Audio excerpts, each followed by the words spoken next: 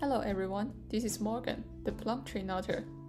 In this video, I'm going to walk you through an engineer's guide to the optimal string length for friendship bracelets. Most of the discussion in this talk is about normal friendship bracelets, but some conclusions can also be applied to alpha patterns. So let's get started. One of the most frequently asked questions from beginners is how long should the strings be? I find some rule of thumb type of answers from the internet. For example, Bracelet book recommends 1 meter per string, but they also mention that it can differ from pattern to pattern. The answer on friendshipbracelets.net is a bit more informative. First, they recommend that you need 30 to 40 inches per string, that is about 0.8 to 1 meter. They also mention that smaller patterns are going to need shorter strings compared to bigger ones. And finally, within one bracelet, the strings making diamonds are going to be longer compared to the rest. These are some nice guidelines, but they are not quantitative enough. After reading all of this, I'm still not sure how long exactly should my strings be. So I did a little research project myself to find the answer.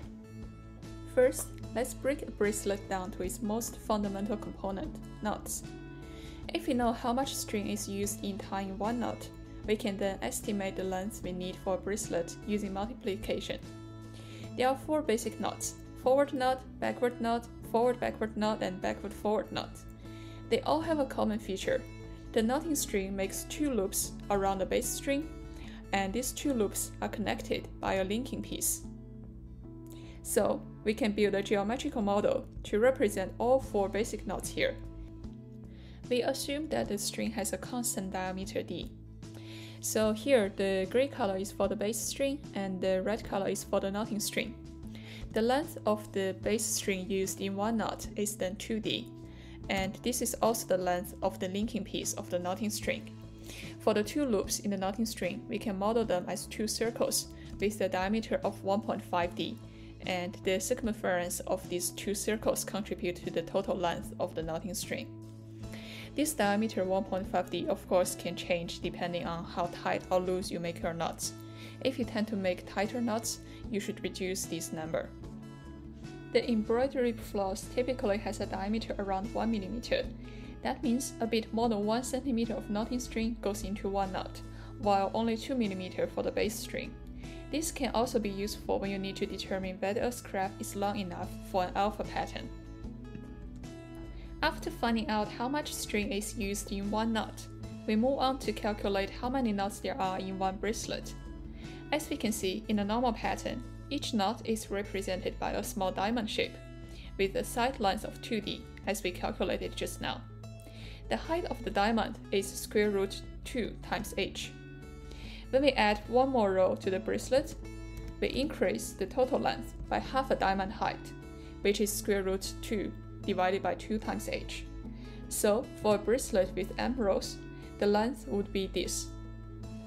If we want to make a bracelet of 15 cm long with embroidery floss of 0.9 mm thick, we'll need 118 rows of knots. Now we know the total number of knots in a bracelet. We still need to find out how many times the string acts as a knotting string and how many times it acts as a base string, because being a knotting string consumes the string way faster than being a base string. I'm going to do this by counting the number of knots in a pattern. So to distinguish the strings of the same color, I'm going to give them labels as A1, A2, A3, B1, B2, etc. from left to right. For string A1, it's been the base string for the whole time, so it makes 0 knots as the knotting string and 7 knots as the base string. String A2 is completely the opposite. It has never been a base string, and it makes 14 knots as the knotting string. For A3, it's 12 times as knotting string and 2 times as the base string. Please pay attention to the direction of these 2 knots circled here. So we keep doing this until we fill up the table. This pattern has only 14 rows. We need to repeat this pattern until we reach the desired length, which is 118 rows as we calculated before. The total occurrences as knotting string and base string for each string can be scaled up to the whole bracelet like this. And finally, using this equation, we can estimate the string length that goes into the knots. The results are very different. As you can see, A1 and A4 are the shortest. We only need around 0.1 meter for each, but we'll need more than 1.2 meters for string A2. If we simply cut 1 meter of all strings, we are going to run into trouble towards the end. To verify the calculation, I did an experiment myself as well. I cut strings according to the table, but add an extra 30 cm for the ties, and made exactly 118 rows following the avocado pattern. This is the bracelet I got. The bracelet turned out to be 15 cm, as predicted, and I have about 15 cm extra string left on both ends. To summarize, here I'm writing down the one equation takeaway message. The length of a string can be estimated as the length of the bracelet divided by the number of rows in the pattern, and multiplied by bracket 8.1 n knot plus 1.4 n base bracket close. N knot and n base are the number of knots this string made in the pattern as the knotting or base string. This is the length of the string that goes into the knots. You'll also need to add another 30 to 50 cm for the ties, and just to be on the safe side. That is all about this model. Before I go, I'd like to talk about a special type of patterns. Patterns with uniform string consumption.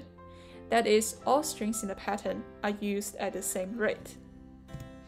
The best example for this type of pattern is a candy stripe, but there are actually so much more. Patterns like chevron, zigzag, fishtail, dovetail all fall into this category. We can make some interesting conclusions regarding these patterns. Since each string is consumed evenly, a string must act as a knotting string and a base string in the same number of knots. For these patterns, we don't have to count the knots as before. We can simply plug this expression into the string length equation we just derived, and we see that the string length is only dependent on the length of the bracelet L bracelet and the number of strings N. Now, let's say we want to make a 15 cm long candy stripe bracelet with 6 strings. This equation tells me that I'll need 60 cm of each string just for knotting, and we allow for 30 to 50 cm for ties. This is in the ballpark as the advice on these two forums. We can also see that L string increases with an increasing N. This verifies the conclusion that the bigger pattern will need longer strings.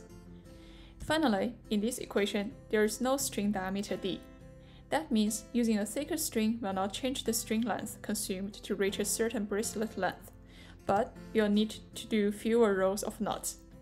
That's all for the talk today. You can find the equation for estimating string length in the video description below. Thank you for watching.